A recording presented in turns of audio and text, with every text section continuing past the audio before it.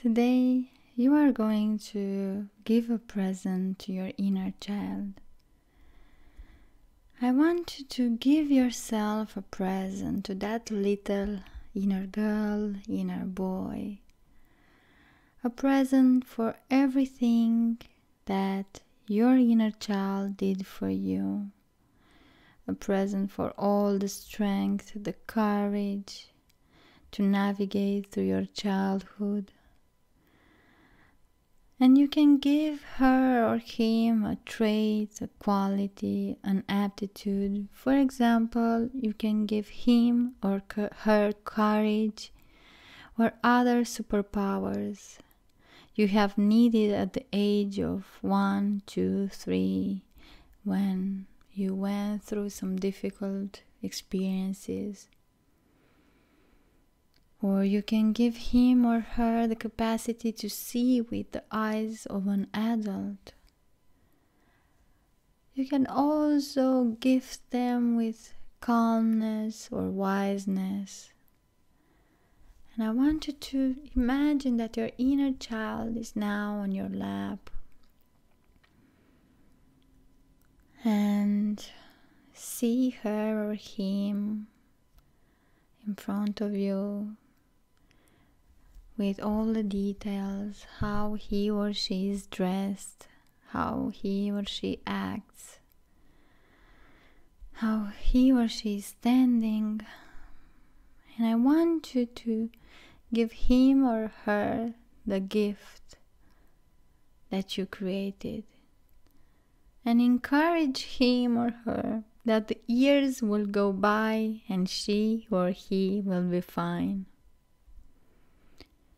The gift is the bonus that you were able to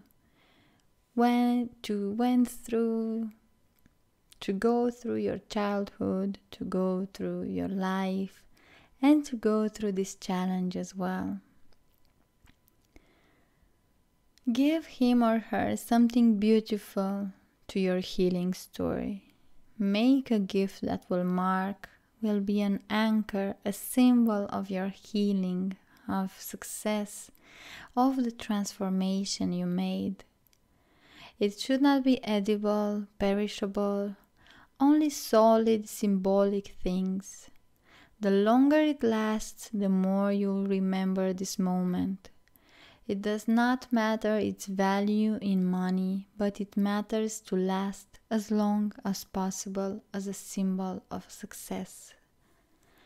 So give the gift now and imprint on this moment the courage that you had to heal yourself, to go through all your experience, to all your life, to all your childhood, to all this challenge. Thank yourself, thank your inner child, and hug her or him as a gratitude for what you've been through together. You did excellent. I want to congratulate you for taking part of this 7 days challenge. You are so powerful and you are so courageous that you may not even realize it. But you had the courage and the strength to go until the end and dig deeper into your childhood, and that is not a thing that a lot of people do. So I want you to really know that you are unique and you are special, and it's an honor for me to have you in my world. I wish you a happy life ahead.